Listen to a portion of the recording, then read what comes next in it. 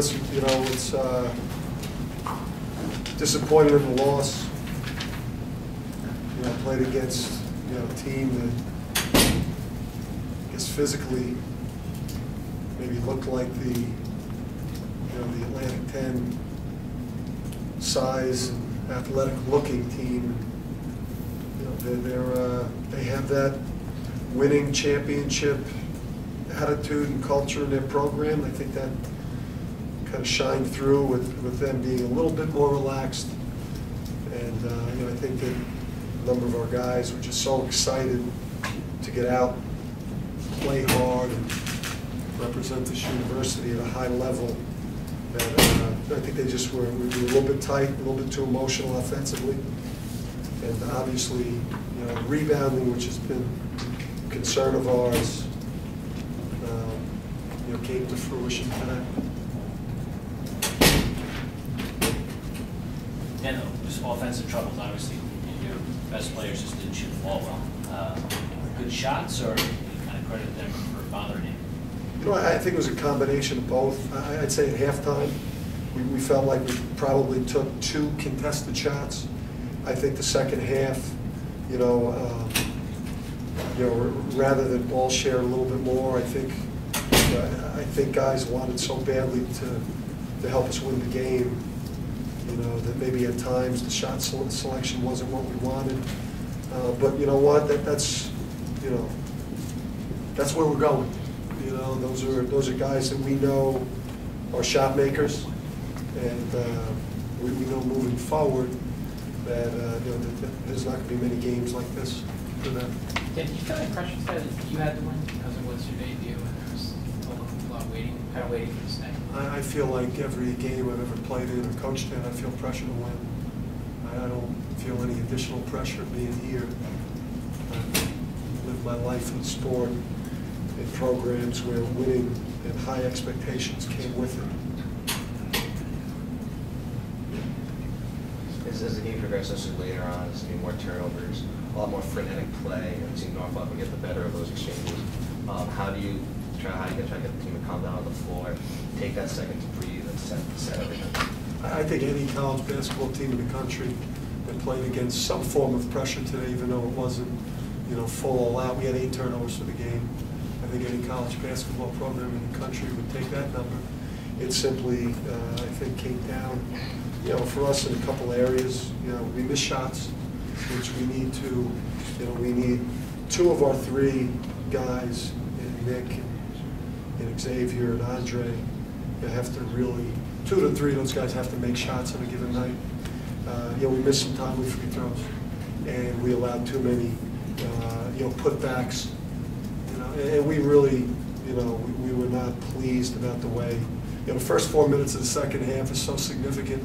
Good teams take that from 5 to 11, not from 5 to down. And you know, that's a lesson that you got to learn, you know, moving forward. Questions for Nick? Nick, did you have cramp? Is that what your issue was? Yeah, I got a cramp during the second half, both of my calves. Have you struggled with that in practice, or no, this is the first time. This is the first time it happened. Yeah. This is the first time it happened. I really don't know why. You know, I tried to drink some fluid to, you know, to feel better. You know, it helped a little bit, but no, I still felt like some pain throughout the whole game. How disappointing is this for you guys? It's definitely disappointing, you know, because we every time we play, want to win, no matter who we play. You know, that's what we prepare for. That's how we practice. You know, the work ethic that we established. You know, that's the way we want to, you know, go moving forward. You know, but like everybody gave their effort. You know, I'm pleased with that. You know, guys really tried, and you know, I can't. That's all I gotta say. Was there a lot of excitement on campus leading into this? Yeah, as you can tell, there was a lot of people in the stands. You know, a lot of students. You know, I want to thank everybody for coming out to support us. You know, it means a lot to us, and you know, we're gonna try to grow, you know, together as a program in the future. And like their support means a lot to us, so we would like to have the same crowd and moving forward. How did it compare to last year? Say around. How did it compare to last year? Say around this time. I really don't feel like answering that question. Hey, just tell me, there were a couple times the Coast Guard came in this game where it looked like you gave the ball up and got a better shot because you gave the ball up. Can you talk about your shot selection so far and how much more disciplined you've been this year? I think at the beginning I had like 2 rush shots, like the first layup that I shot, and then the second three-pointer. But other than that, I thought I controlled. I took good shots. You know, some of them I could have passed to my teammates. But like, I think overall I took some good shots.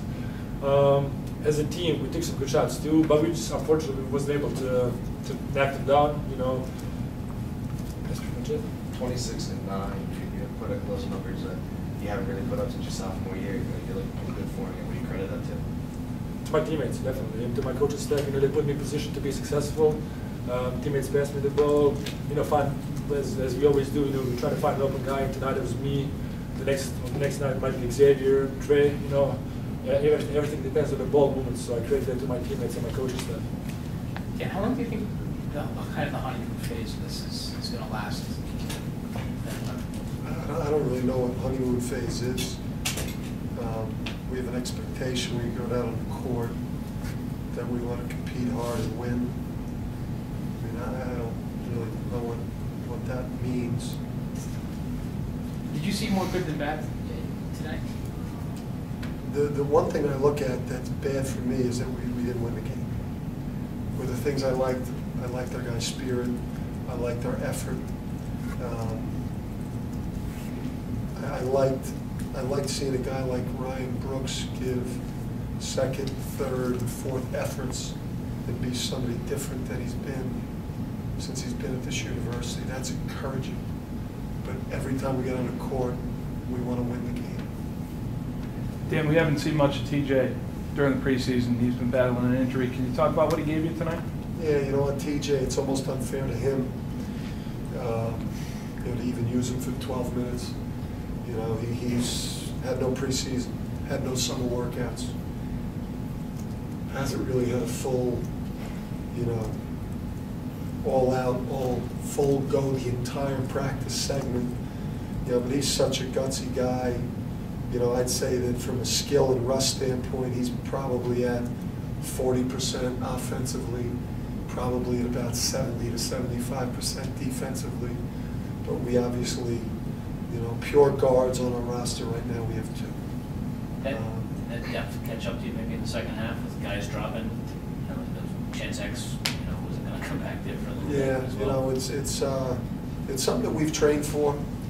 You know, or I think it's, you know, we've got to look at our we've got to look at our nutritional approach to today, because I'm used to having my better players, you know, our key guys be able to give us 38 minutes of relentlessness.